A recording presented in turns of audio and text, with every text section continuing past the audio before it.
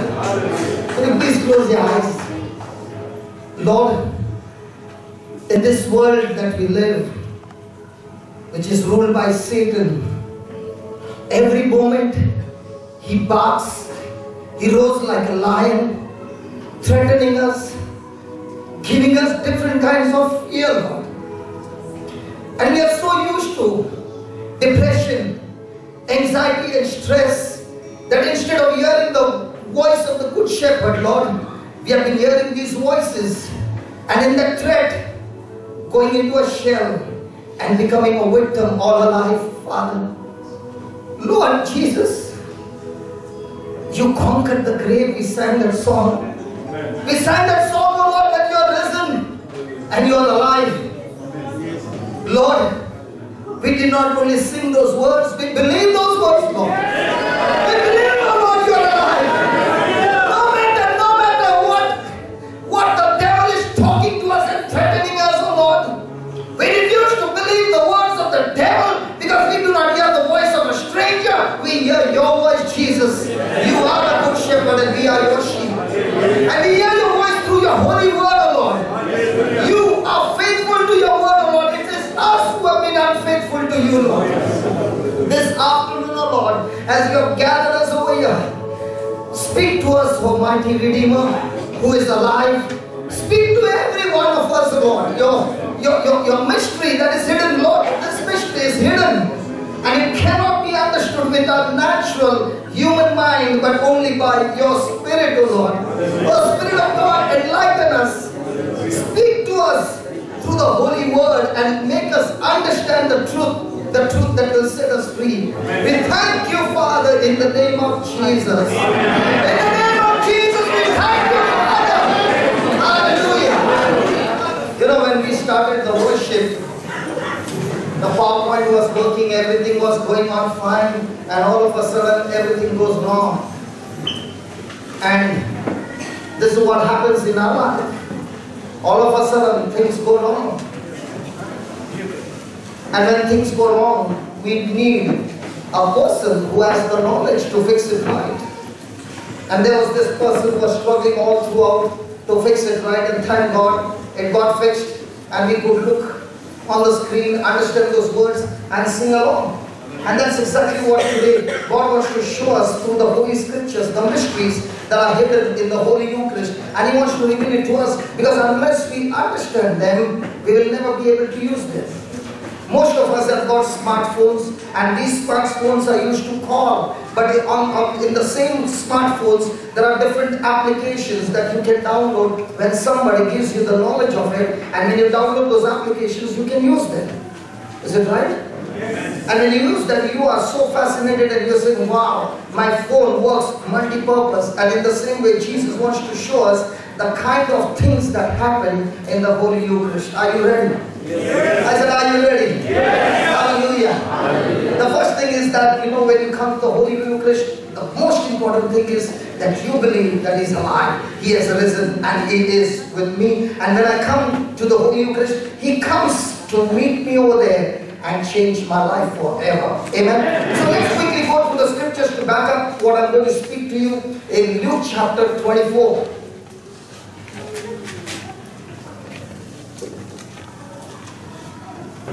In Luke chapter 24, verse number 13. And behold, two of them went that same day to a village called Emmaus, which was from Jerusalem about 80 furlongs. And they talked together all these things which had happened.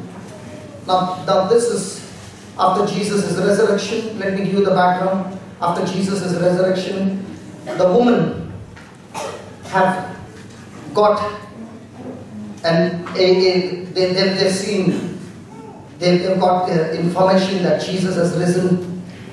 Peter and John have gone to the tomb, and they have found the tomb empty. They have not found the body. And the angels have said to the woman that Jesus has risen. They have got all this news, and after hearing all this news, these two, who are the disciples, close members of Jesus, have made a decision to leave Jerusalem and go to Emmaus. And they talked together all these things which had happened. They're talking about the things that happened, first of all, on that Sunday, the Palm Sunday, when Jesus entered into Jerusalem. Everybody wanted to make him a king. Praise God. And the very after 4 or 5 days, these very people who wanted to make him a king has now proclaimed, crucify him. Why the difference? Why? Praise God. We'll study all that. And it came to pass that they communed together and reasoned. Jesus himself drew near and went with him.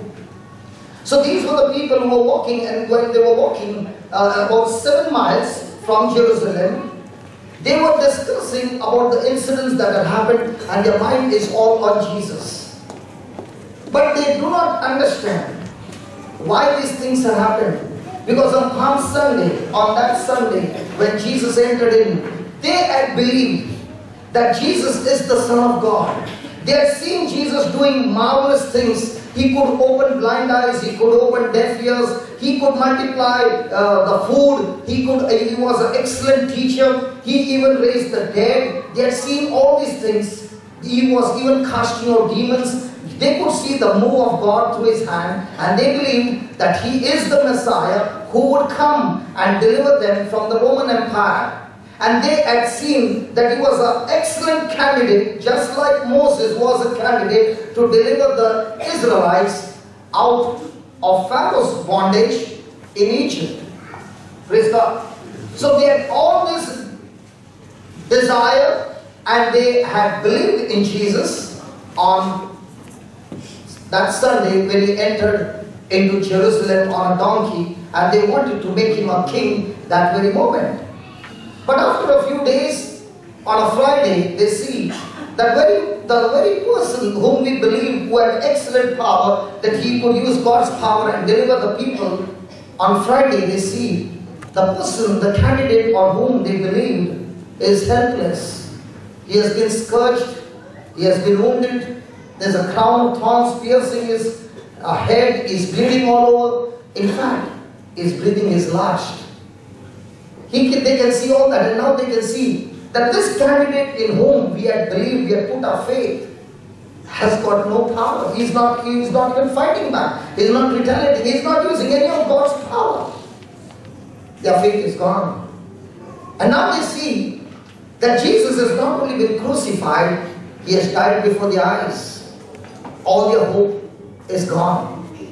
And now on Sunday morning, they get the news that he's risen. But nobody has seen him. And that's the time these two men are going on talking about all this, and they are actually disappointed, they are depressed, they are moving in the wrong direction. Jesus wants them to be in Jerusalem because they misinterpreted Jesus' death on the cross and the resurrection that he had already spoken. They were depressed. And actually speaking, the ones who are supposed to be in Jerusalem, because it was a good news day, because Jesus had risen, he had conquered death, he had destroyed Satan, praise God, and he rose again for you and me, so that through him we also get victory over death, because we are baptized in Jesus. All that was a good news, but not knowing the truth, interpreting the wrong things in their mind, they were going in the wrong direction. And that's what happens in our lives as well. When we do not understand the truth, the lies of the devil begins to put pressure in our mind, and we take wrong decisions, we speak wrong words, we go into wrong actions, and we begin to go in the wrong direction. And that's exactly what happened to them. But even in the wrong direction, they were still thinking about Jesus. Hallelujah. And look what happened when they were thinking about Jesus. And it came to pass when they communed together and reasoned, Jesus himself drew near. The good news is, I might get lost in my thinking, in my understanding. I might not know the truth, but here is the good news that Jesus is saying that he will never leave us, never forsake us. He will come in search of us all the time, all the time. Even when you're moving in the wrong direction, he will come to interfere and stop you from the wrong direction and lead you in the right direction. Can we give the Lord a big hand for that?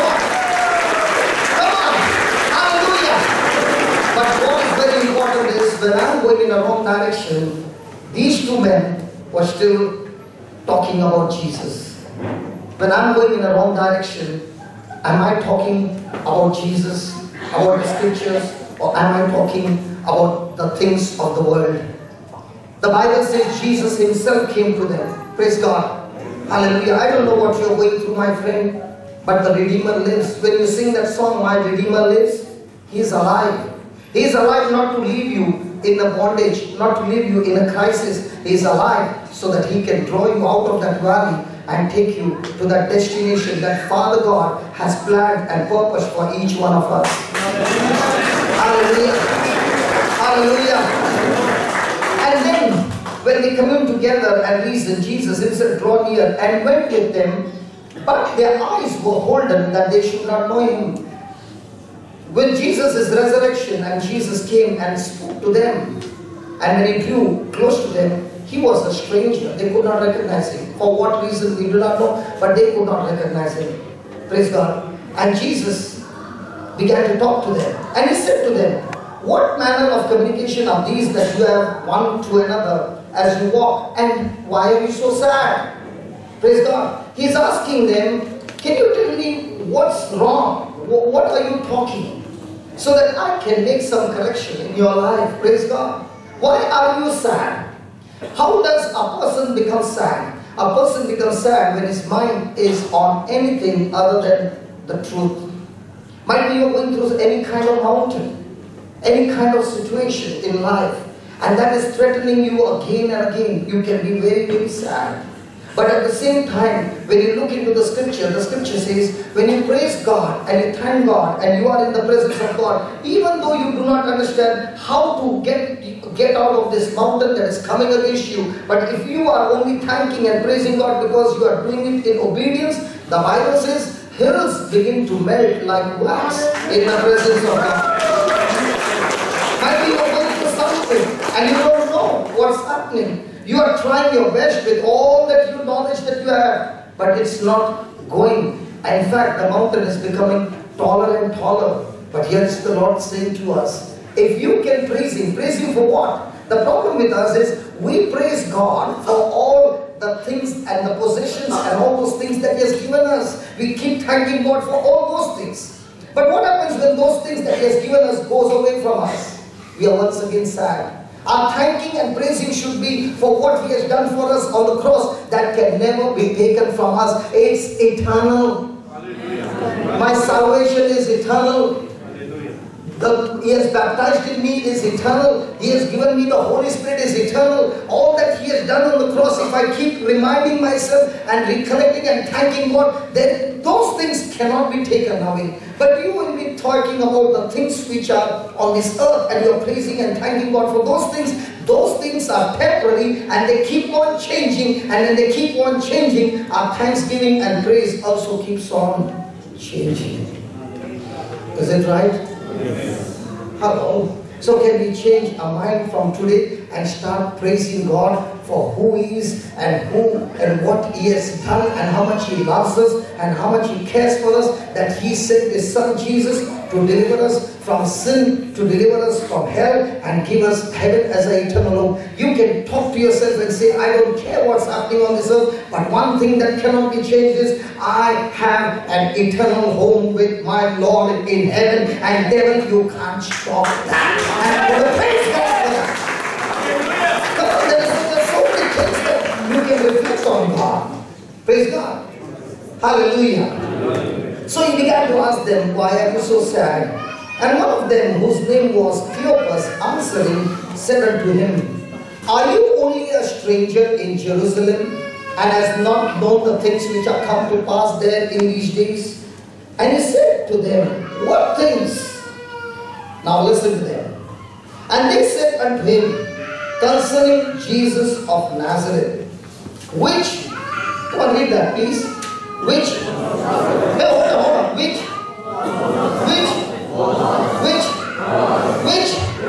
as long as Jesus was for you, you are sad. When Jesus is for you, you are all the time rejoicing. Hello. For them, Jesus was because He died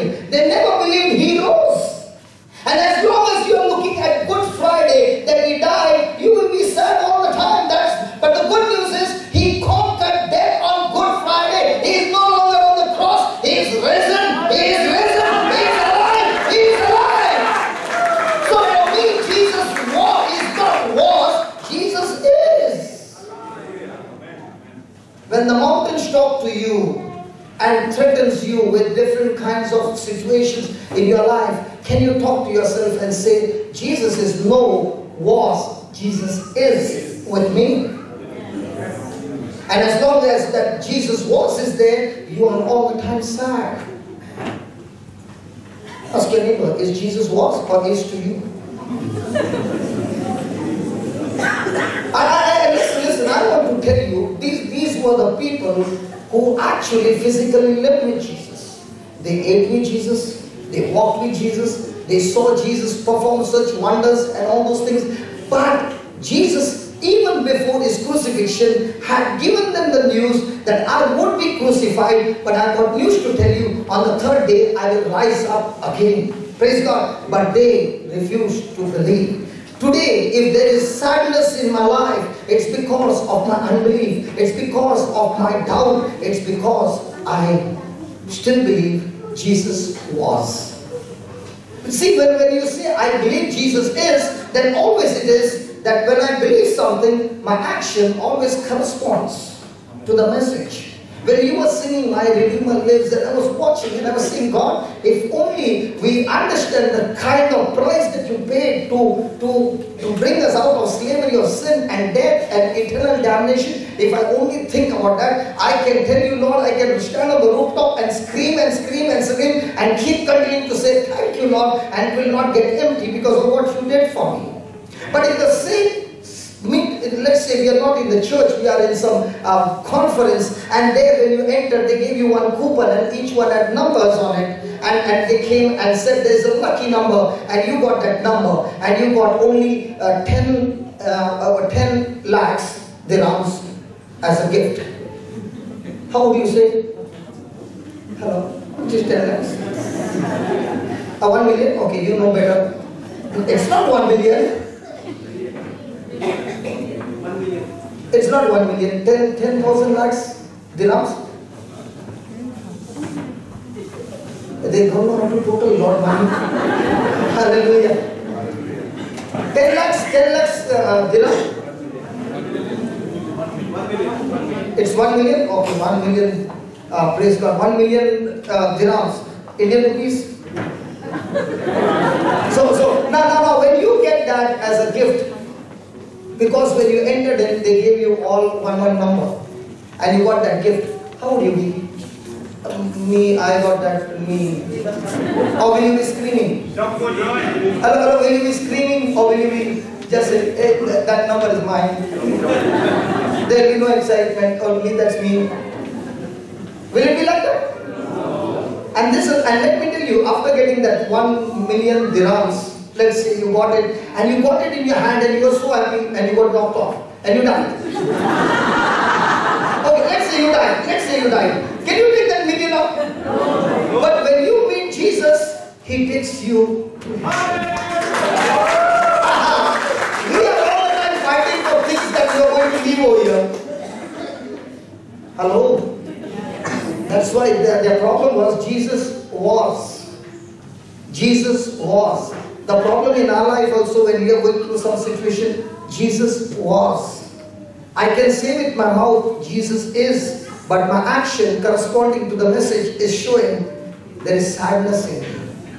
Because when I'm sad, my thinking, my believing is not on the scriptures, it's on the situation or circumstances that is going on. And that's exactly what happened to them. They were sad because their focus was on Good Friday. Their focus was that Jesus was the Messiah. He was the one who would set us free. And all that hope is gone. Look at this.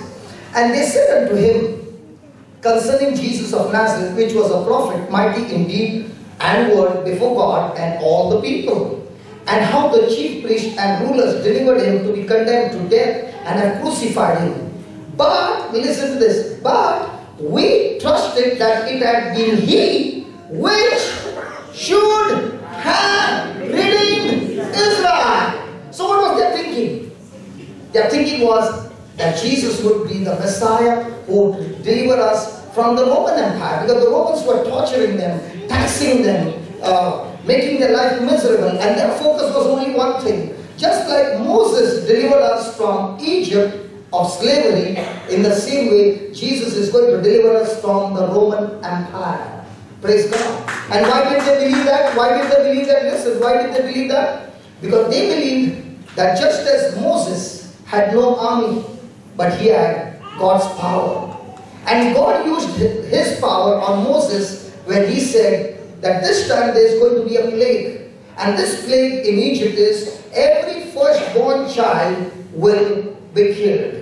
But in the house of Israel, when you offer a lamb, a Passover lamb, and sprinkle the blood on the doorpost and eat of that flesh, the angel of death that is coming into Egypt will look at the blood on the doorpost and pass over, not pass into. The angel of death that passed into the house killed the firstborn male child. But the angel of death that passed over, the blood of the lamb had protected them.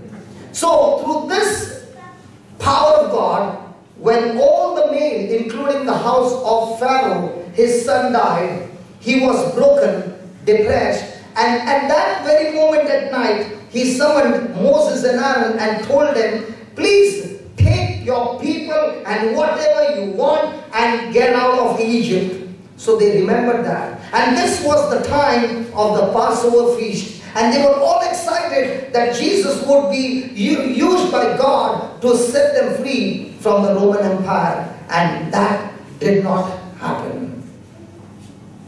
Praise God. How many times we have made our own desires and those desires did not happen? What happens to us? Hello, what happens to us? We are depressed. And how strange. They want to, they are saying that Jesus is dead. And supposing you are Jesus and those two disciples who are on the way and they are talking about Jesus is dead, he has not risen, and they are talking about that, and you want to introduce yourself and tell them, see, I'm alive. Won't you just go and stand there and say, hey, look at me, I'm alive? Won't you do that? But look at Jesus. He does not want to make them known through his physical appearance. He wants to make them known through the Holy Scriptures. In the same way, Jesus wants to make us known, him known to us through the Holy Scriptures. And it is through Holy Scripture, when the Holy Spirit gives us the understanding of the Holy Scriptures, you don't need any more evidence on the outside, because the spiritual evidence is so strong that you are convicted, you are strong, you are confident to believe the unseen. Praise God. Let me ask you, can I ask? You won't get mad with me? Hello. How many of you, especially the men we use it all the time, how many of us, means the ladies, used the mirror this morning? Because men, see, I did not use the mirror because I did not get time to shave. But you know, men all chikna, they have shaved and come, they have to use the mirror. Ladies, they don't have beard, no need of mirror. Praise God. Hello, have you used the mirror? Yes. Why did you use the mirror? Because we have never seen our face. The only way we can see our face is through the mirror. Do we believe the mirror? Yes. Because the mirror always shows you natural things and never lies to you. Some mirrors do lie. Now you say, what mirror? There are some mirrors which are made special. When you stand, you look like this, and you look like this. No, those mirrors are, you know, corrupted mirrors. Praise God. But the natural good mirrors, they show you natural things. Do we believe those mirrors? Yes. In the same way, Jesus wants to show his disciples a mirror that is created by God. And this mirror is spiritual, and that mirror is called the Holy Scriptures. You begin to look through that mirror and you see the unseen things made visible by the power of the Holy Spirit. Can we give the Lord a big hand? Hallelujah. Hallelujah. Let's take for a moment. You got a natural mirror, that is your eyes, showing you natural things. And on the other side, you got a spiritual mirror, that's the Holy Scriptures, which you read. somebody of your loved ones said some words, and on the other side, Jesus is saying His words. Which words do we receive, believe, and act on? The natural mirror or the spiritual mirror? As long as my mind is on the natural mirror, my life will be always a life, happiness, sadness, happiness, sadness, like the ECG graph. But if my eyes are fixed on the spiritual mirror, it's constant, it's constant, it's constant, it's constant, it's constant, it's joyful. Praise God. And that's what Jesus wants to talk to these disciples. He never revealed Himself and said, look, it's me. He's talking to them through the scriptures. Watch this. But we trusted that it had been He which should have redeemed Israel. And they said all this. Today is the third day since these things were done. Yes, and certain women also of our company made us astonished, which were early at the tomb. And when they found not His body, they came saying that they had also seen visions of angels which said that He was alive. Did they get the news from the woman that He was alive? Yes. Yeah. Did they believe? Praise God. Then, and certain of them which were with us went to the tomb and found it even as the woman had said, but Him they saw not. So, did they have news that He's alive? Yes. Did they believe? So, if you are sad, what's the reason? Has Jesus spoken to us in His written word? Yes. Have you read it? And if somebody is come and explaining to you, do you choose to believe it? And if you don't believe it, then like these two disciples, we will be walking in an opposite direction. Praise God. And then Jesus said to them, you fools, can't you see my wounds? Can't you see me? It's me, Jesus.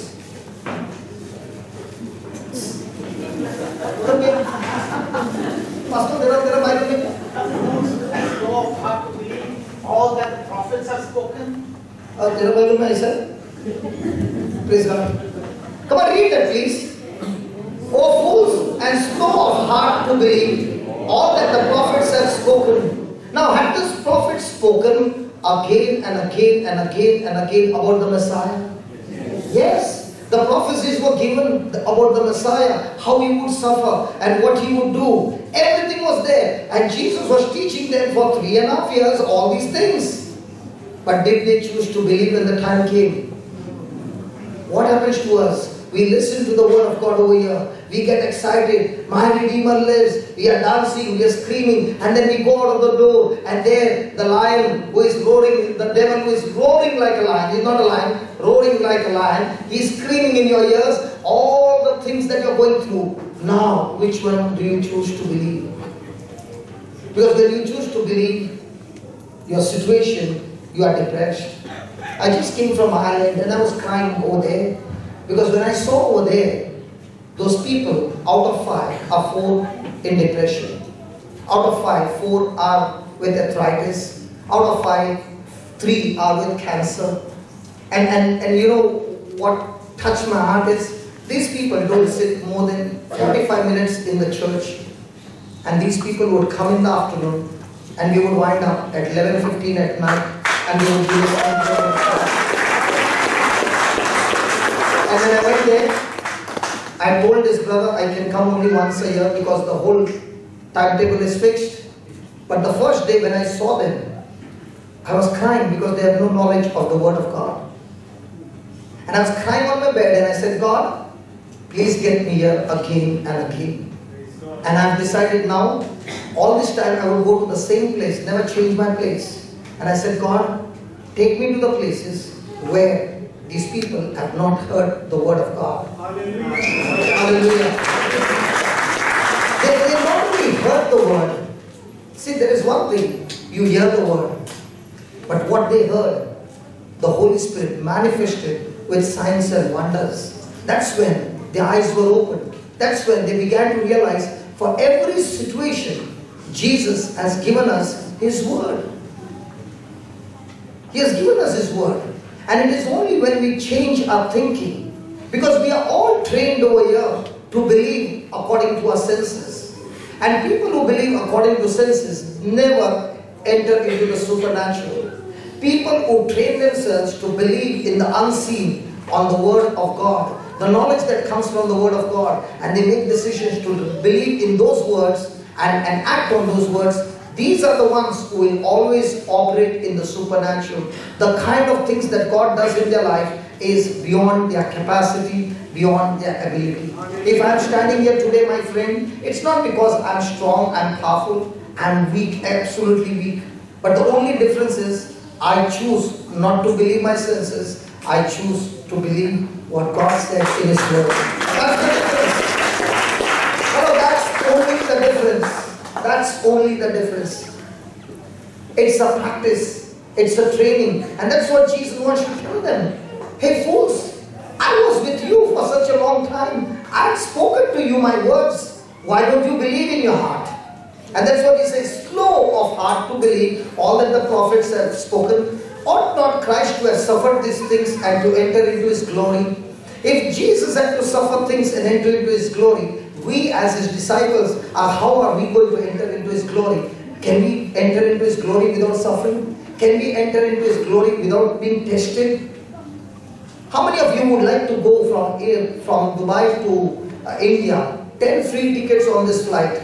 This airline has started, 10 free tickets, but the plane has never been tested before. You are the first passenger to go in. Hello, what happened? Why are you laughing? 10 tickets free. Hello? And no economy class. From this end to that end, full bed. Business class, first class, shower, reversal. And Wi-Fi also.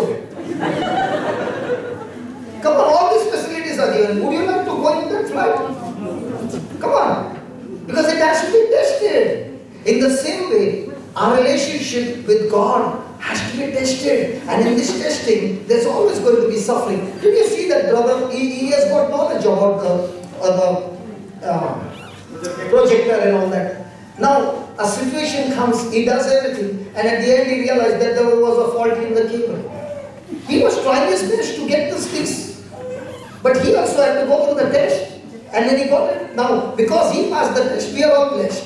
In the same way, when you pass the test, you are not only blessed, the test that you have passed, you will teach others how to pass their test. Hello? Is it right?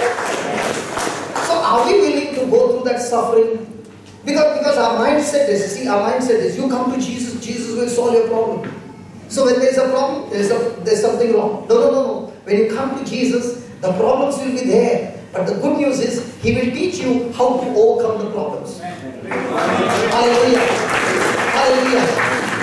Many people will say, come to Jesus, you won't get drowned. No, you will get drowned. But He will teach you how to swim and be on the water and enjoy that water. Are you understanding? Are you getting it? Hello, are you getting it? Can I see some smile if you believe? After sharing all this and still you're not, come on. It's time now to change, yeah? Come on. They were sad because they did not understand. Now you are understanding? Yeah, good. Praise God. Ought not Christ to have suffered these things? So can you make up your mind? Listen, there are two sides of the coin. Jesus will surely bless us.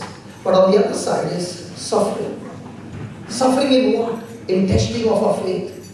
When we are ready to go through that suffering, to test our faith, our genuineness, and to believe and continue to believe and to be a doer of the word, surely you will see the glory of God in your life. And when people look at you, they will say, he doesn't deserve. Even I know I don't deserve.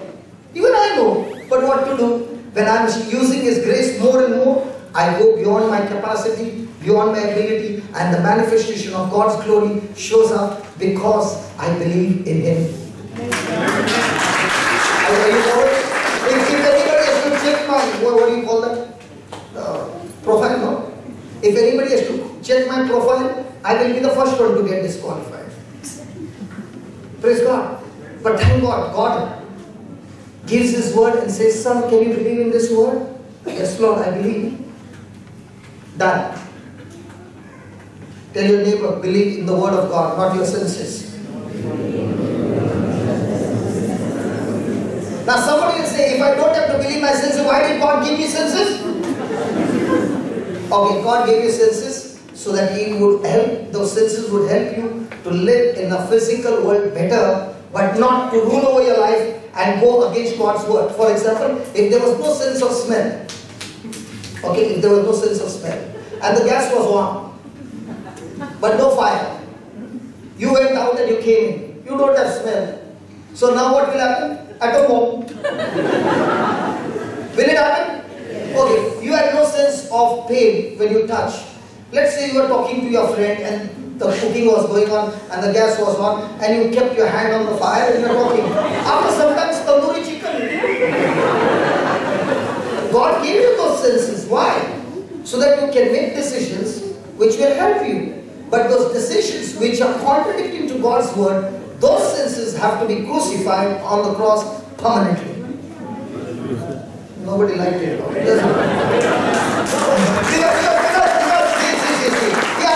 understand. When it comes to crucifying others, it's okay, Lord, not me. But let me ask you, if I don't get crucified, can I get resurrection? No. But if I'm willing to get crucified of myself, my flesh, or anything contradicting to God's word, is resurrection guaranteed? Yes. But there are some who are not ready to get crucified. They are running. For them, the Good Friday is for years. Hello? You can run and make your Good Friday long, so long that one day, Amen. And then they put on you RIP. What is that? Return if possible.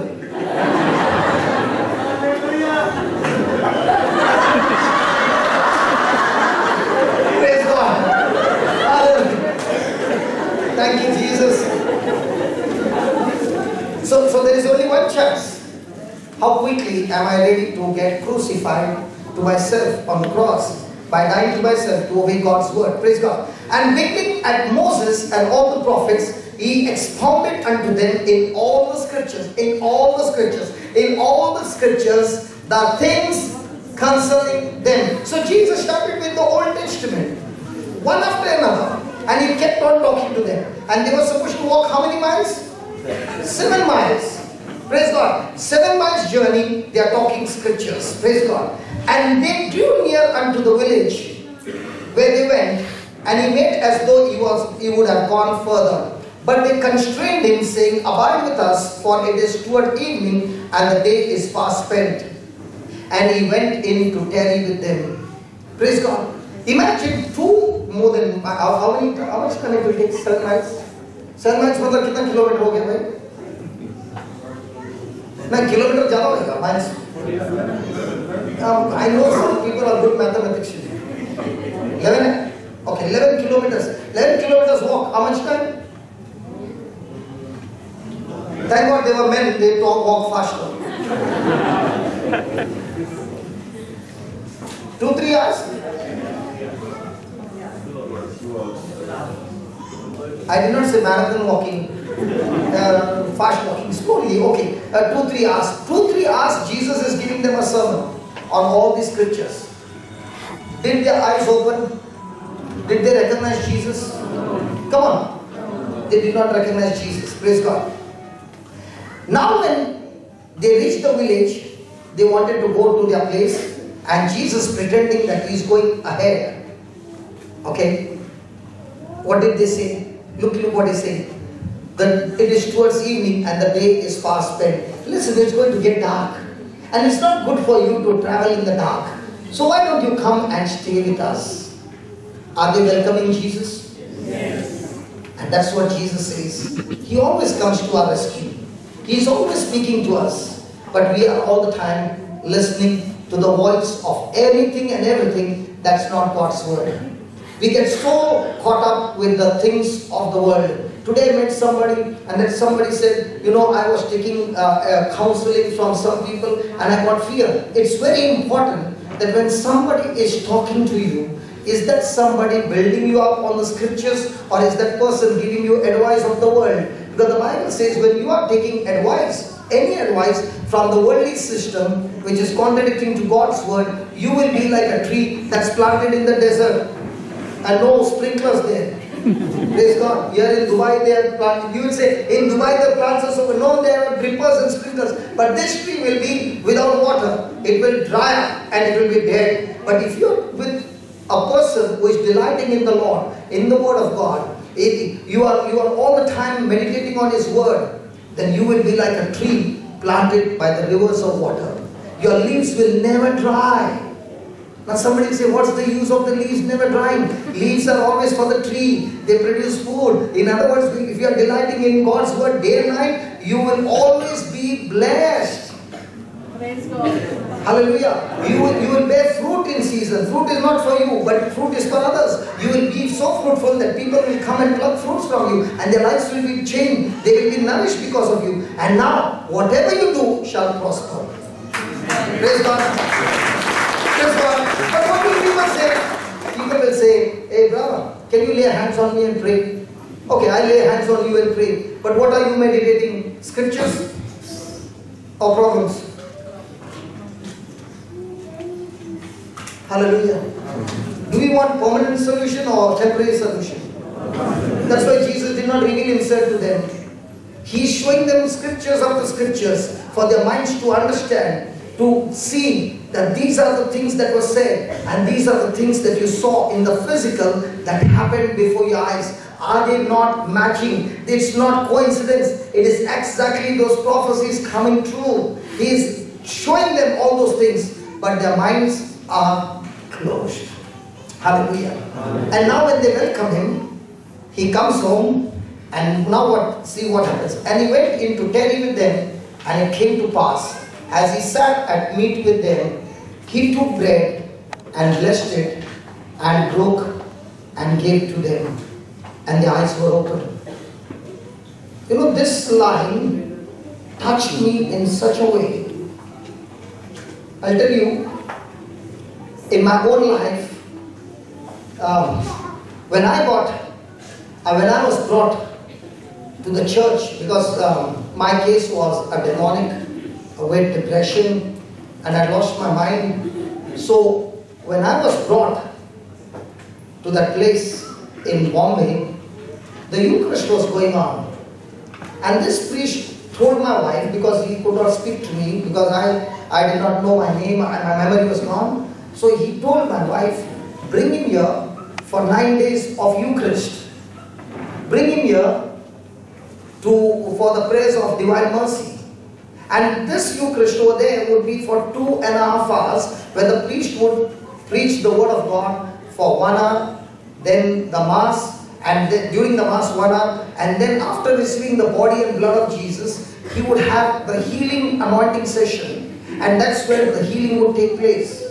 Now, I did not know then, but now when I see, the Bible says that it was when Jesus offered His body and blood and gave it to them, all those scriptures that they had heard, they had no full revelation of those words, but the moment they received the body and blood, the revelation was enlightened. Are you understanding? The fullness of the secrets that were hidden, even though Jesus spoke the scriptures, those scriptures became absolutely alive and they could recognize Jesus.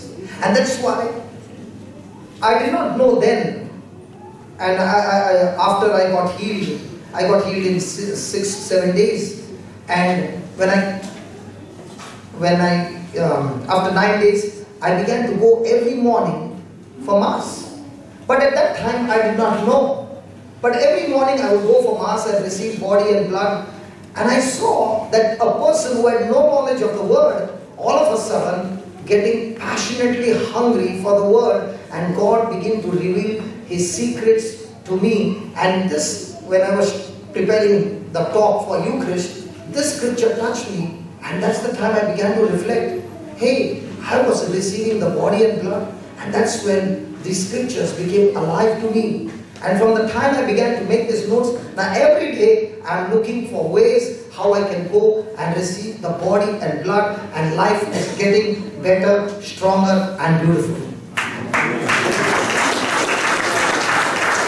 My friend, if you are thinking it's only the word of God, even I was thinking. I'm not telling you lie.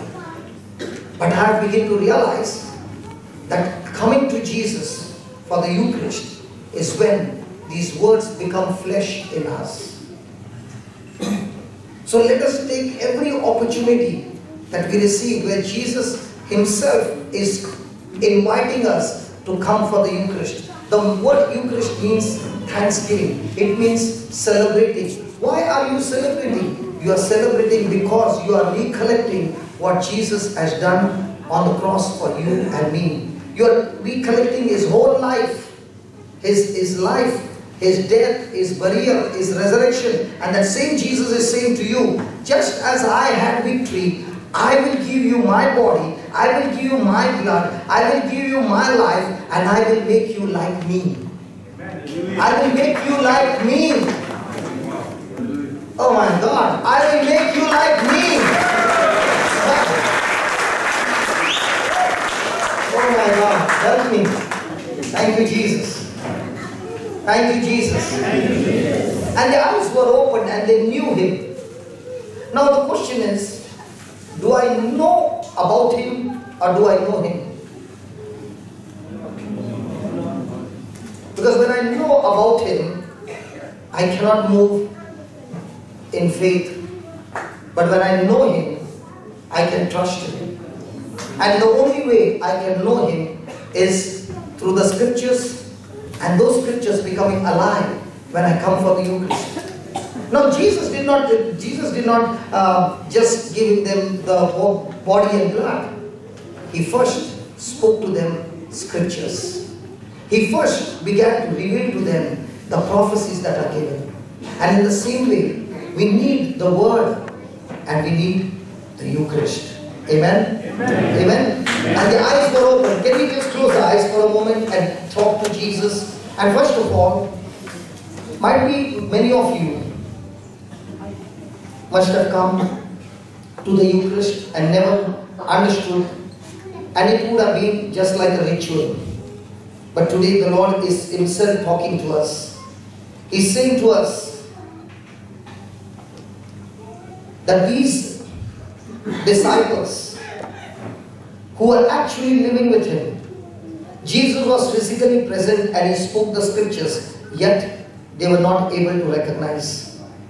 My friend, believing comes by the grace of God. And that grace is in abundance when we come for the Eucharist.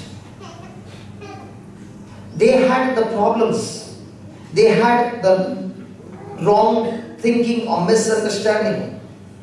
But as they were talking about Jesus, Jesus drew himself to them.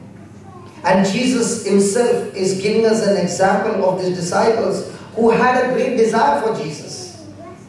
But misunderstanding the scriptures, they went in a wrong direction.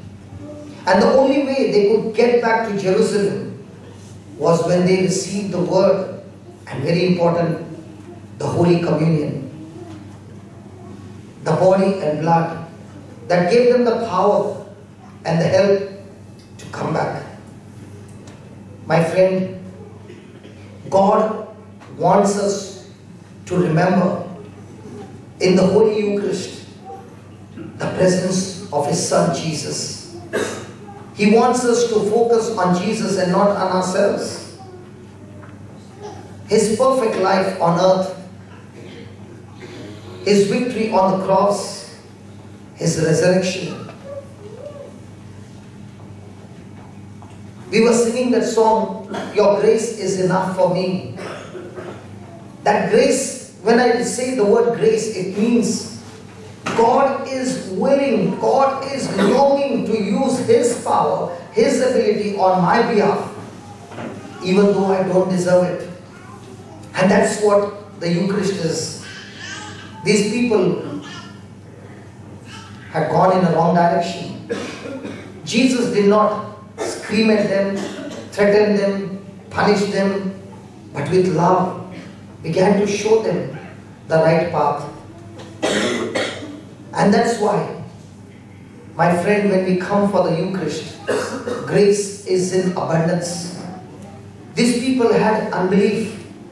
Their belief was that he was a prophet. It was over. But look at Jesus. He was so quick to forgive them.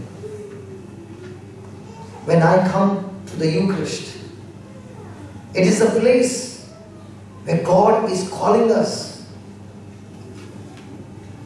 to come and cleanse ourselves from everything that is unclean. We all fall every day, making mistakes. And every day we need to repent. And every day we need to change our lives. And that's why during the Eucharist you will see so many times the word mercy. So many times confessing our sins. Even before we are about to receive the body and blood of Jesus, we once again say, Lamb of God, have mercy on me. My friend, it is a place of cleansing.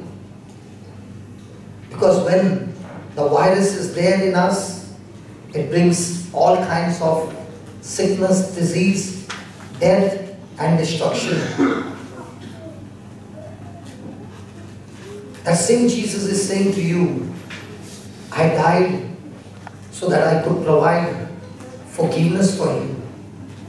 That sin is all the time bringing condemnation. That sin is all the time bringing guilt. And with that sin, we will never be able to fellowship with God. Sin is a barrier. And when we are invited to the Eucharist, it is a place where Jesus is calling you, inviting you and saying, come to the table. He's saying, just like the Israelites had a lamb that was offered on that night for the Passover, I am the lamb that is offered for you and me. The Israelites were brought out of Egypt, out of slavery. But in spite of that freedom from Egypt, they could not get Egypt out of themselves. And that's why they were grumbling, complaining, murmuring with unbelief. And they all died in the desert. Jesus instituted this Eucharist saying, I am the Passover lamb. I am the one who has come to bring you out of slavery, not only of Egypt, but out of slavery of sin. Come to this banqueting table. I have prepared for you. And that's what David said in Psalms 23. Even though I go through the valley of the shadow of death, I shall not fear. Lord, for you are with me. My good shepherd is with me. His rod and his staff will comfort me. And then he says, he has prepared for me a banquet in the presence of my enemies. My friend, the banquet is never in heaven because there are no enemies in heaven. Satan is not in heaven. This banqueting table is on this earth. This banqueting table is that Lord's Supper, the Good Shepherd who loves you. He's saying, come to this table. I have prepared for you. And Psalms 23 says, he has not only prepared the banqueting table, he anoints our head with oil. When we come for the Eucharist, the Lord gives us assurance that not only your sins will be forgiven, but I'm going to do something marvelous in your life. And that marvelous is, when you partake of my body and blood, you will not go back same. I will empower you with fresh anointing. And what is that anointing for? That anointing is that you will go back into the world, not belonging to the world, but belonging to me, and overcome those very weaknesses where you fell in the past, you will be an overcomer. Come. Come. I will deal with that sin. I will deal with that bad habit. I will deal with that addiction. I will deal with everything. Come. He's giving us an invitation. Because He is going to give us the grace to repent. And that's what happened to these two men. The moment their eyes were opened and Jesus vanished, they were filled with so much of strength and power that they did not remain in that village anymore. Even though it was dark and they said it is not good to travel, they did not wait till morning. They went back with the good news. The good news that Jesus is alive. They went with the good news about the scriptures that Jesus had explained to them.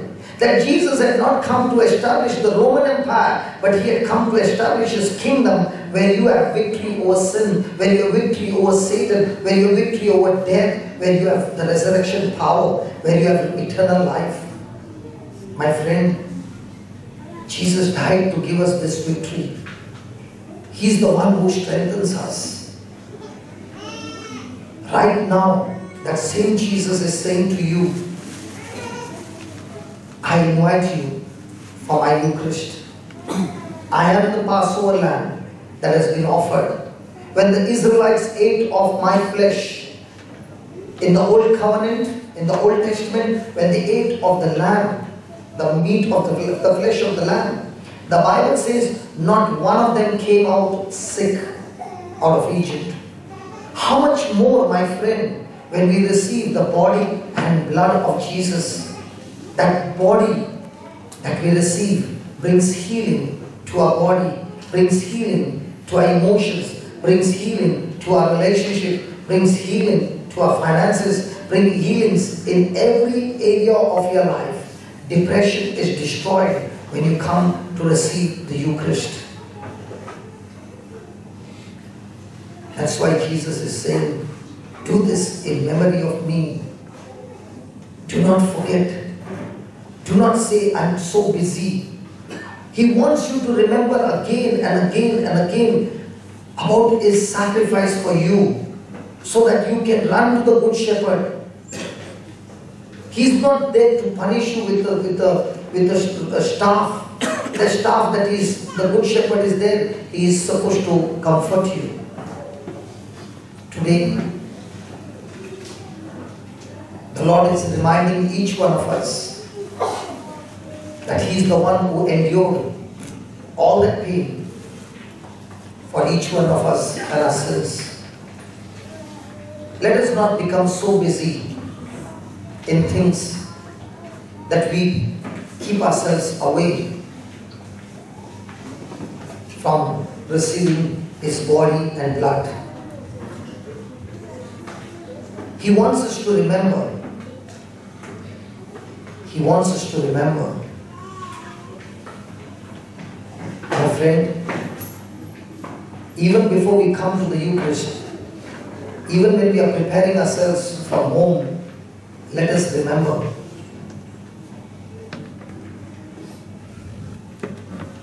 I want to share an incident so that you understand what Jesus did for us. There was this young man who was chosen to be a lieutenant in the army. And he went taking his group to the enemy field, and there was a fight. He had kept all his boys safe, and the fight was going on. But one of the bullets hit one of the soldiers, and he was in pain. All the soldiers were able to manage to get into safety except for this one. And he was in such a pain that he could hear his cry. This lieutenant made a decision to save him. But he knew If he would go to save him, he could be killed. When everything was silent, in the dark night, he made a decision to go. He was able to save him and bring him back. But when he was very close to the camp, he got shot and he died. The wounded soldier came back home. The parents of the dead soldier came to know that this wounded soldier has come to their city, whom their son had saved. So they were all excited, the parents, and welcomed him home.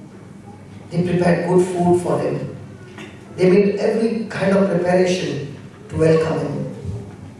But when this soldier walked into the house, he was already drunk. He spoke things that were absolutely rude, dirty. He made a lot of jokes, and he did all those things. The parents, with their love, did everything possible to comfort him. But this man had no feelings for the parents. He was not even remembering their son who had sacrificed his life to save his life. He was there talking all nonsense, and everything was over. He left that house. The father of the house shut the door, and the mother began to cry and collapsed. And she said these words, "My son sacrificed to save a person like him," and she could not take it. My friend, the same it is with us. The Heavenly Father is saying the same words, that my son sacrificed his life to save you and me, even when we were yet sinners, even when we were rebellious, even when we were ungrateful, going away from him, yet for our sake he sacrificed for us. And that is what we need to remember, that Jesus, who sacrificed his life, has risen. So when we come to the Eucharist, it's very important that we focus on Jesus.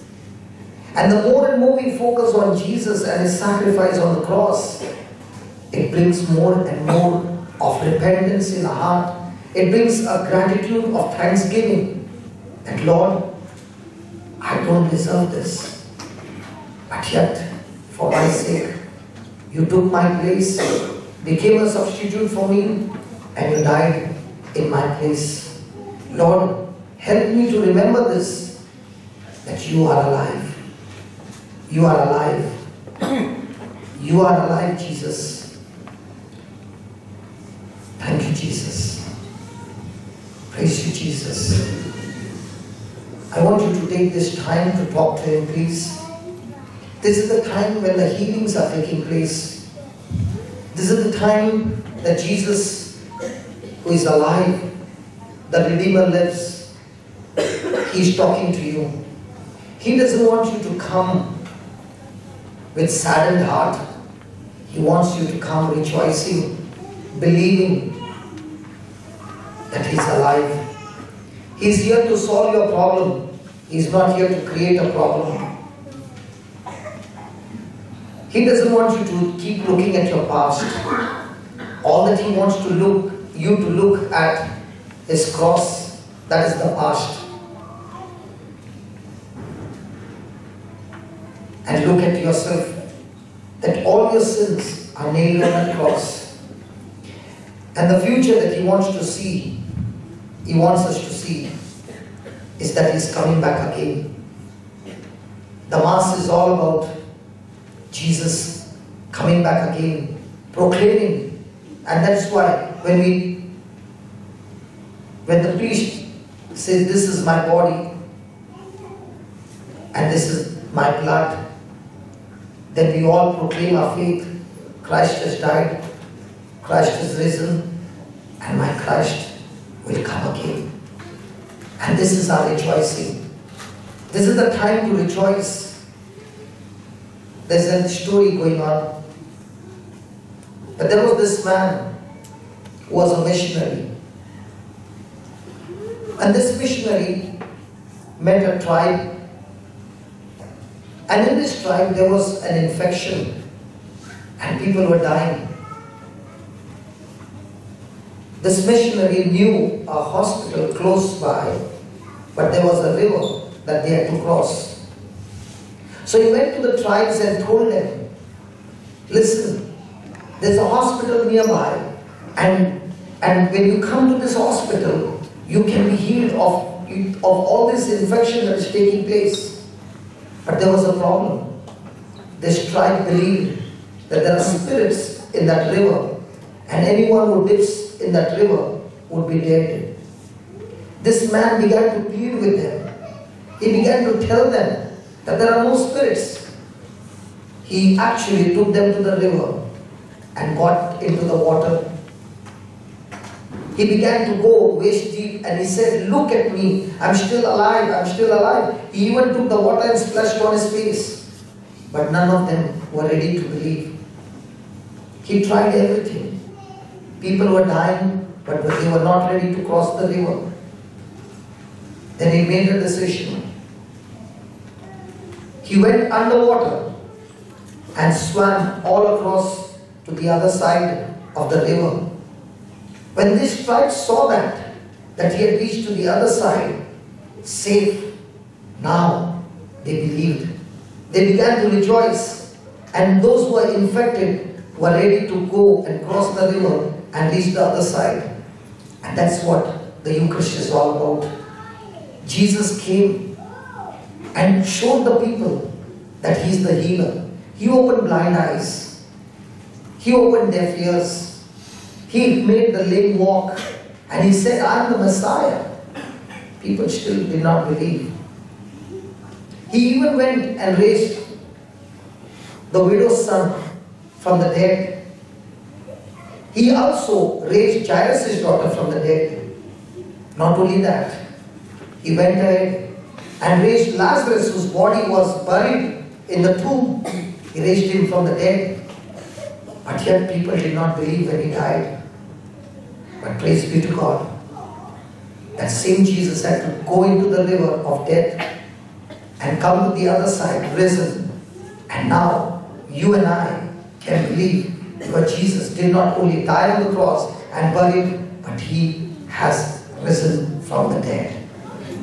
Praise the Lord. Hallelujah. Hallelujah.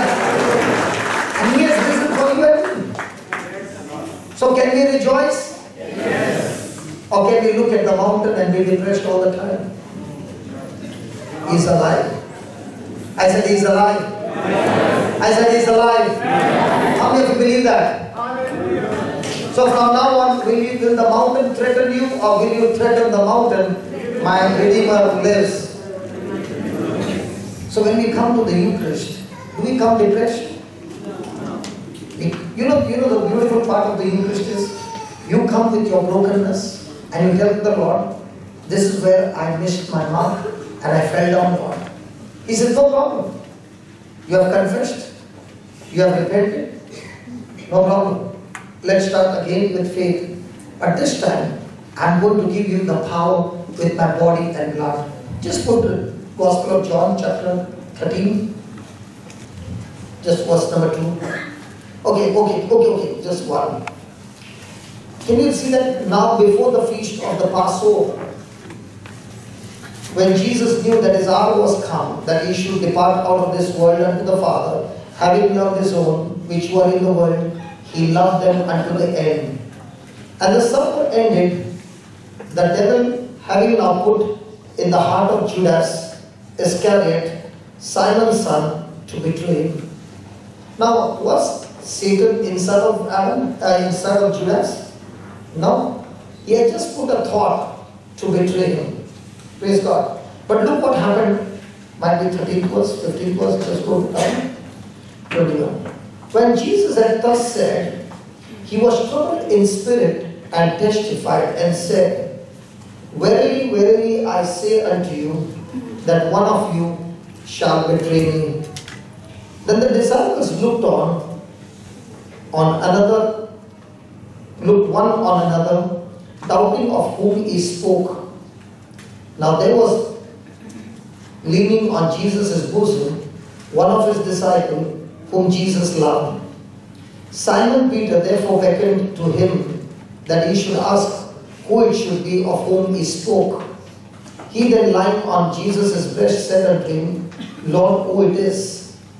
And Jesus answered, He it is to whom I give a sop which I have dipped. And when he had dipped the sop, he gave it to Judas Iscariot, the son of Simon. And after the sop,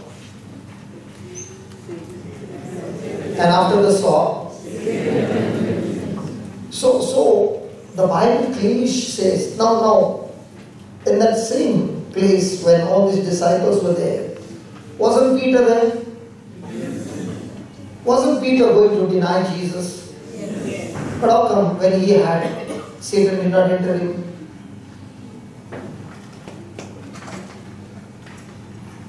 How come only for Judas? Is there a partiality? When Peter received the body and blood of Jesus, did he have the thoughts of denying Jesus? But what about Judas? Come on. Yes. So when I have sin in me, when I have these negative thoughts in me, it's extremely dangerous. And that's why during the Mass we see it again and again. And now when you go for the Eucharist, be attentive how many times the word mercy comes, forgiveness comes. From the priest, from us. Why? Because it's extremely dangerous. If I have love and if I have the desire, Lord, this is the area where I keep on falling. I want to come out of this. This is my brokenness. This is my weakness. And you receive the body and blood. That body and blood will give you the strength to overcome it. But you come and receive the body and blood of Jesus in an unworthy manner, in not preparing yourself, it will be extremely dangerous for you. What happened? Are you listening? Yes. So, is this place a place where I can be free from any kind of bondage? Come on. Can this place be a place which should be a place of rejoicing, a place where I have been in slavery of a particular sin for many years and I'm not able to come out? I can come to this place of this table and tell the Lord, Lord, this is the area where I fail again and again and I want to be set free from this area. You know what he says? I will surely strengthen you and give you the power to get the victory. But I am not the one who will fight. You are the one who will fight against that sin, but I will empower you to fight against that sin. Isn't that amazing? Come on. Come on, talk to me, please.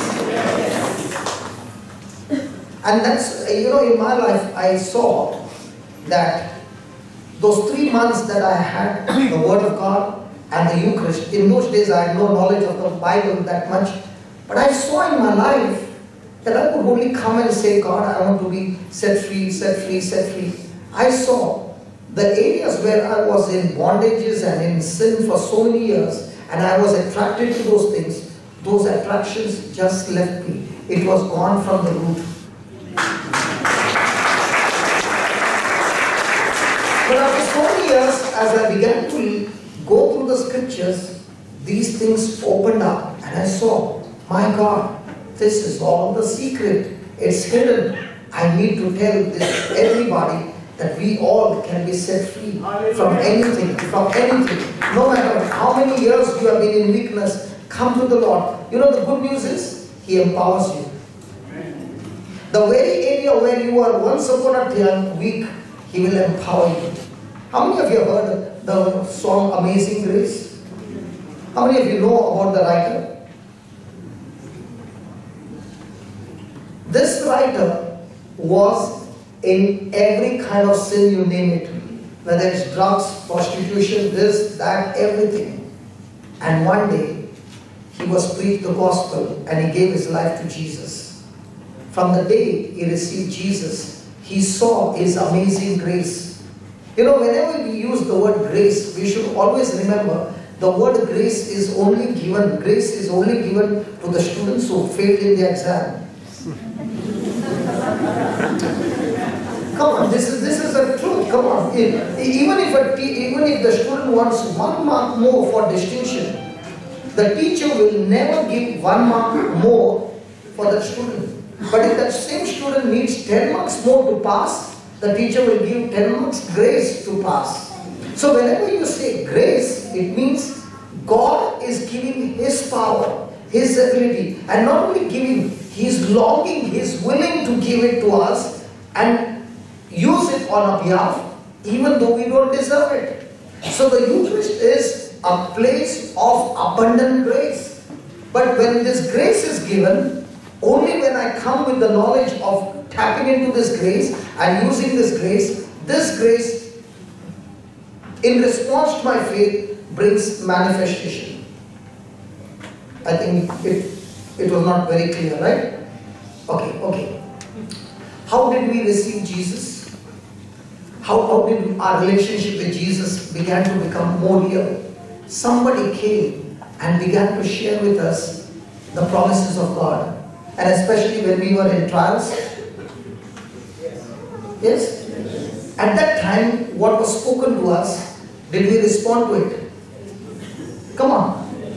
Now, even though we were in trials, did we make mistakes? Did we deserve to be punished? But when the word was spoken, we responded to it. Did God move on our behalf? Are you following?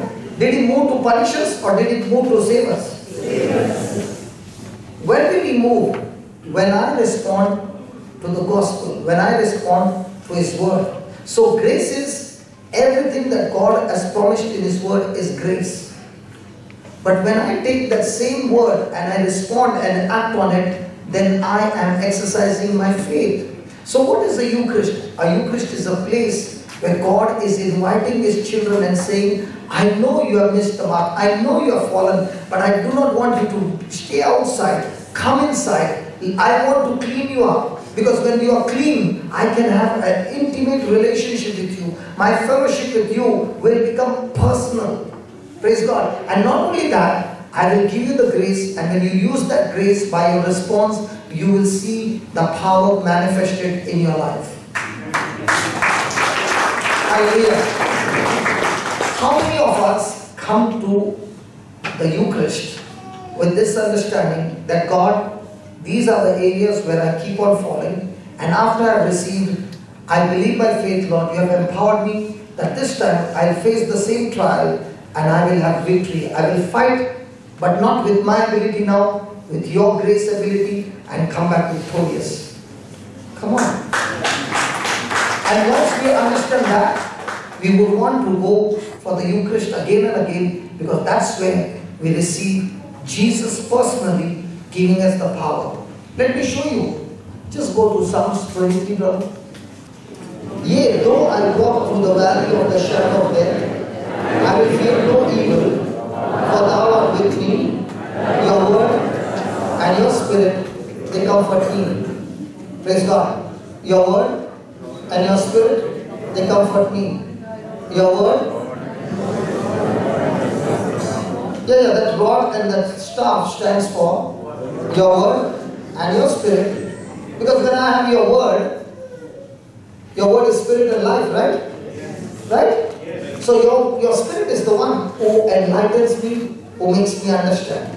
Amen? And then we look at that. Verse number 5. I want all of you to read it, please. Hey, hold on, you're going too fast.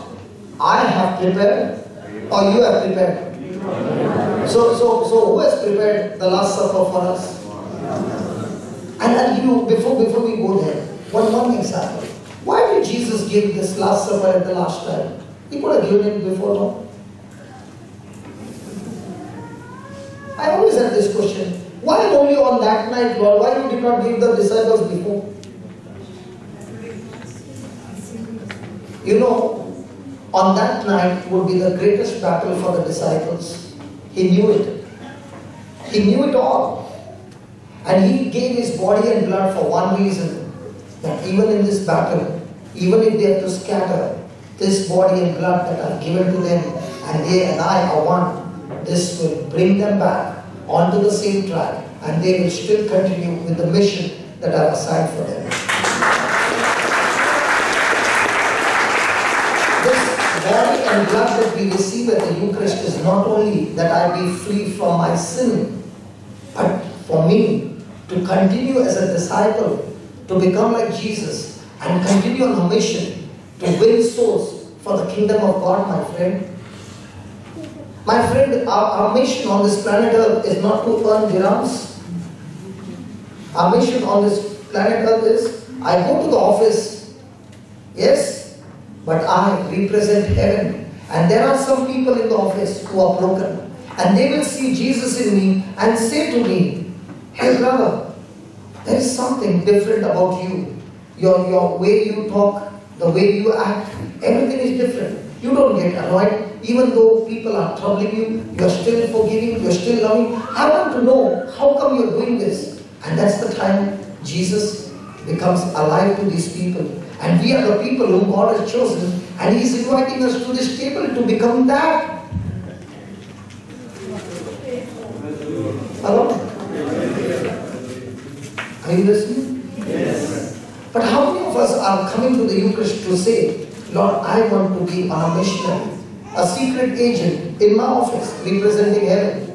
And when somebody is in trouble, like James Bond, praise God, hallelujah, not the James Bond of the world, but James Bond of heaven, praise God, with the weapons, not carnal, but spiritual, giving to those people and making checkmate to the devil.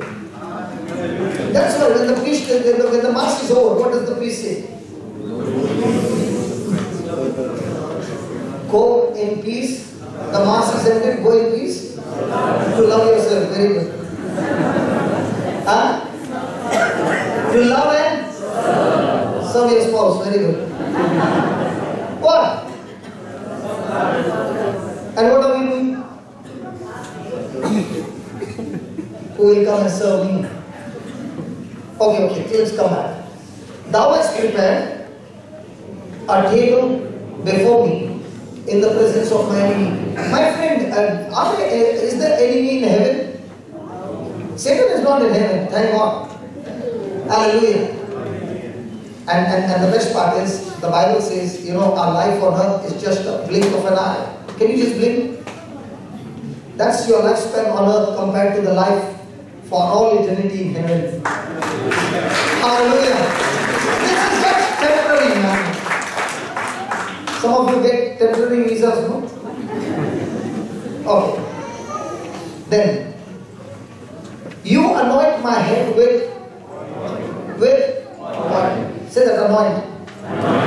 You rub it. You know, when the baby is born in India, what they do? Oil massage. Why?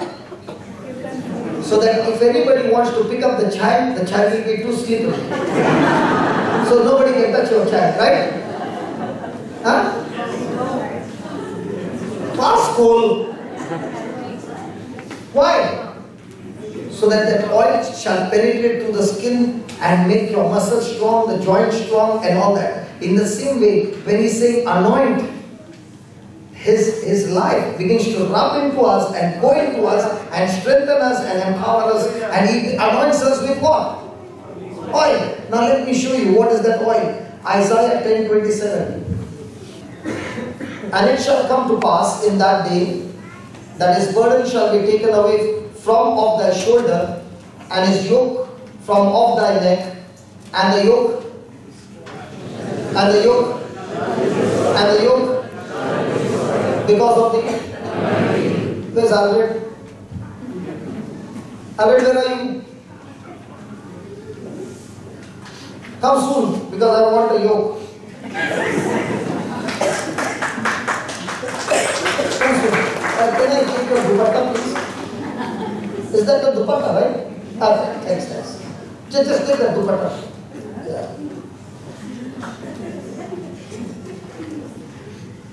Well, you have to call a special person for that. Yeah. Now, let's say he is Satan. See, I can't call somebody else because somebody might get offended. He won't get offended, I know that. Please God.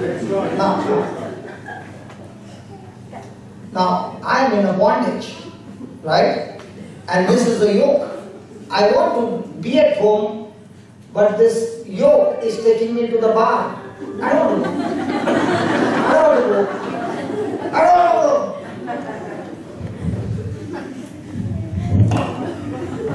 They don't want to go.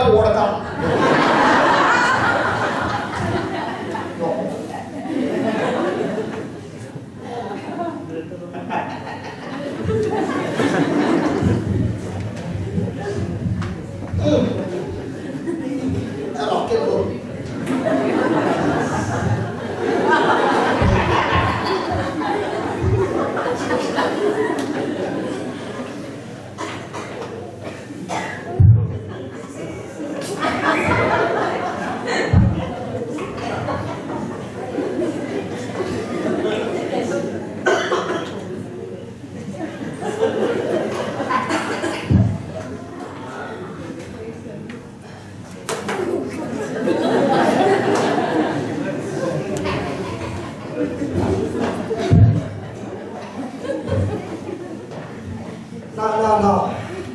Well,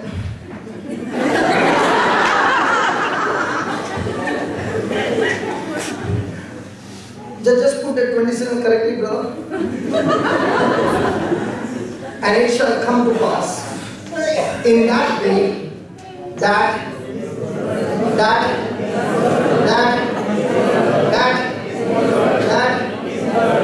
so when I come for the Eucharist, I come with my burdens. I repent, I confess, I acknowledge, and the Lord gives me His body, His blood, and He anoints me with His oil. And what happens when the oil comes? He says, the burden will be removed, and the yoke shall be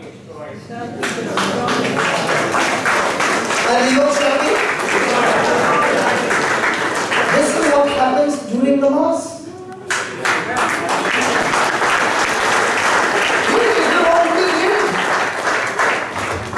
Is it there? And the yoke shall be destroyed because of the anointing? Yes. But when will this yoke be destroyed? When I repent. When I say, Lord, I don't want to continue in that direction anymore. I want to change my life. And He says, if that is your desire, I will empower you. I will destroy the yoke of the enemy, and you will be able to walk out freely. And then, when the yoke is destroyed, what He says? Go back. So that anoints my head with oil and my cup. How many of us after the Eucharist come back with joy that you are set free? Because you go in with your brokenness, after receiving the body and blood, you are coming back with faith.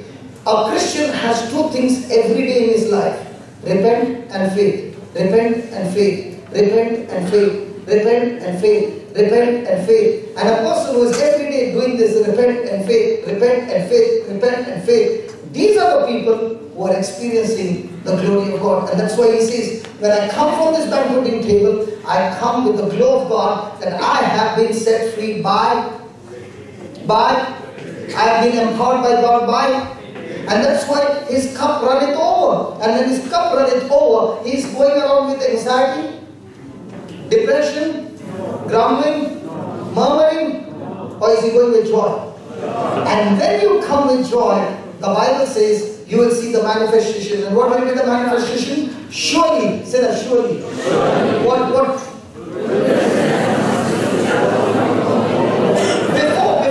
Before coming for Mass, I was falling.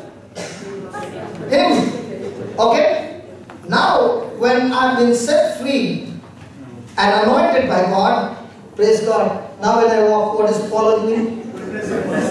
So the same person, a witness of the kingdom of darkness, the same person repenting and receiving the body and blood of Jesus, now representing heaven, experiencing the manifestation of God's glory. And that's why he says, surely. Surely. So when we come for the Eucharist, he's giving you an assurance. Not only your life will change, but surely you will see God's goodness come on you, and from you will flow the mercy of God in other people's life. Hallelujah. Hallelujah. But what happens to those of us when we fail to repent, when we fail to change our lives? All this what God has given, and that's what he says, surely goodness and mercy shall follow me only some days. So many of us who are sitting here and saying, in my old age what will happen, what will happen? Already tensed, so I have to save for my old age, nobody will be there, and all that. Yet the Lord is saying, you come to my banqueting table, I will anoint you with oil, I will anoint you with my life, that you will be walking in victory, and you will be seeing my goodness follow you just like a shadow follows you when you are in the sunlight. Is there a shadow in the dark night? What about in the sunlight? And what about the sun's light? S-O-N. Hallelujah. So what will be your shadow? When the sun's light, goodness and mercy. So everywhere you go, you are a person now of mercy. So when you come out of the Eucharist, you are an offended person or merciful person?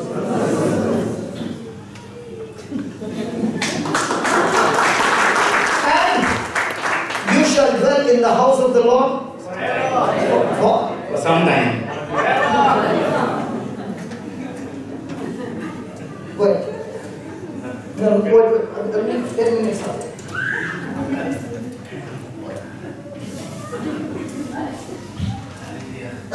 Only don't talk in Konkani. Hallelujah. So you are enjoying? Yes. You know, after the Eucharist, these men change their mind. This is true. So what happens when you receive the Eucharist? The Eucharist changes our mind. When our minds are changed, our direction is changed, our thinking is changed, everything is changed. Praise God. Okay, go ahead. Praise the Lord. It's a good example of what happens after the Eucharist. Praise the Lord. And what happened to those two and what happens to us are two different things. We used to go for Eucharist before. Sometimes, most of the time it was to meet people. Then come out and listen to the talks or give my talks. About what? About the problems that I am facing. So, what is the use of this Mass that we were attending? What was God's plan? What was the plan of Jesus to institute the sacrament of Eucharist? Praise the Lord. So, what we talk is the showing. What should happen after the Mass? Goodness and mercy shall follow. Or we should say, immediately after going for Mass, how are you? Oh, I am suffering from diabetes.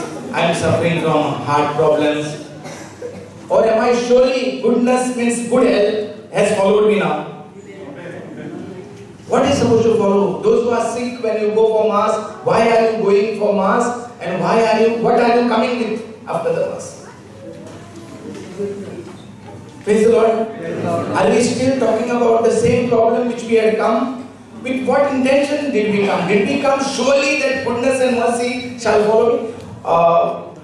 I'm just coming back after receiving the body and blood of Jesus.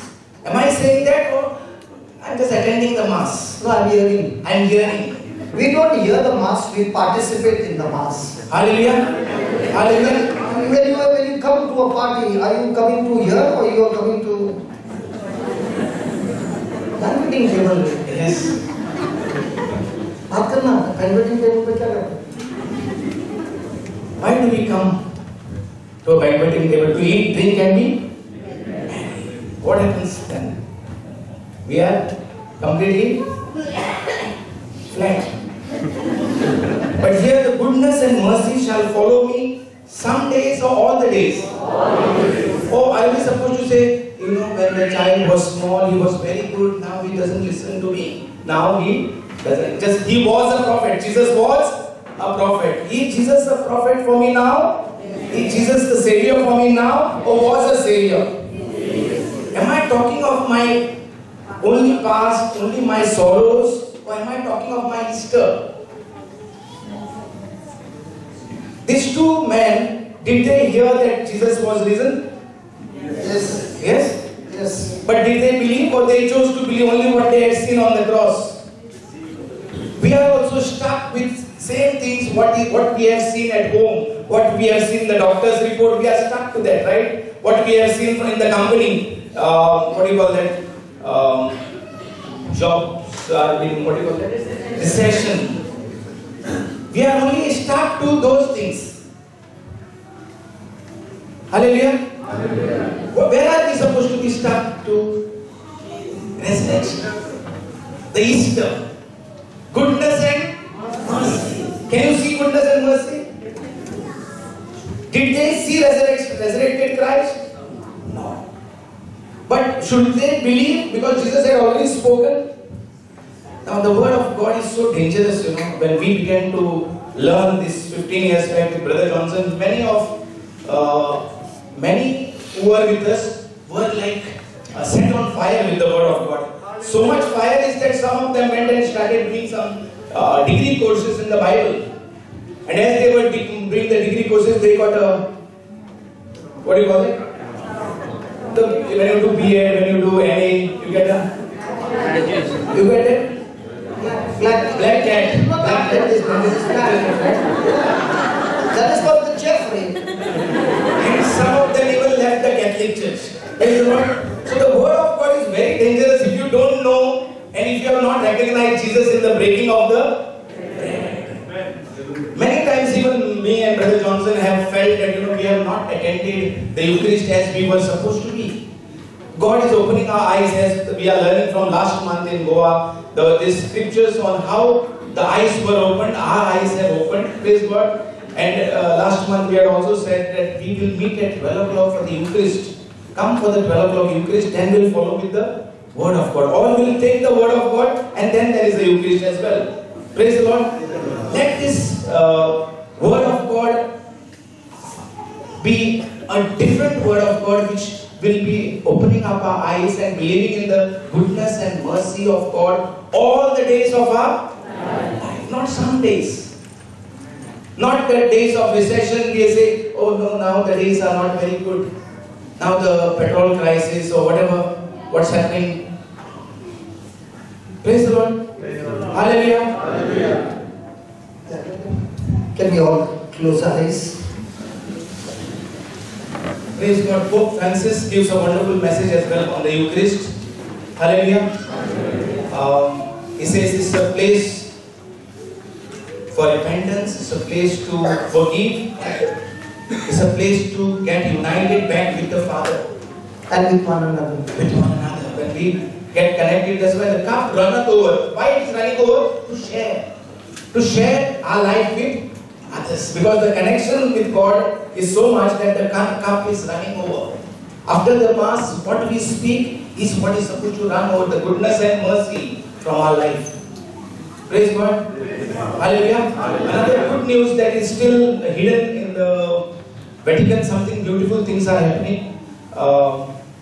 It seems our brothers who were once upon a time protesting against this beautiful Eucharist and sacrament of confession are meeting. Pope Francis is meeting all of them, and some of our great leaders, our brethren from the Protestant Church, have accepted the sacrament of confession and sacrament of Eucharist, and they have even for the first time in life they have gone for a confession and they have received a body and blood of Christ.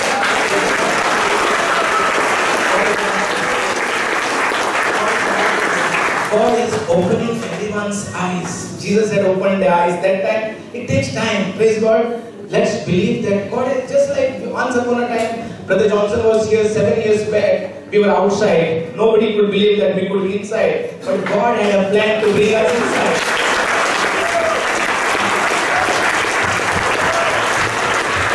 When the heart is good, when the intention is good, God will bring us inside. Hallelujah. God has also opened Sharjah. We are in the chapel today at 6:30 to 9 p.m. Praise God. 6:30 to 9. Let's thank the Lord for these great things God is doing. Let's bless Bishop Paul England. Let's bless Father Michael, our spiritual director here. Then the parish priest and the parish bishop of Sharjah, and so many bishops and parish priests who are inviting Brother Johnson to preach the gospel. Hallelujah. And God bless you for your prayers. There is nothing impossible with God. When we are with God, there is nothing impossible. Hallelujah. So the church unity is also happening very fast. Hallelujah. We are all coming together. The prayer that Jesus said, let that all may be one, is happening. Thank you for your prayers. God bless you. Hallelujah.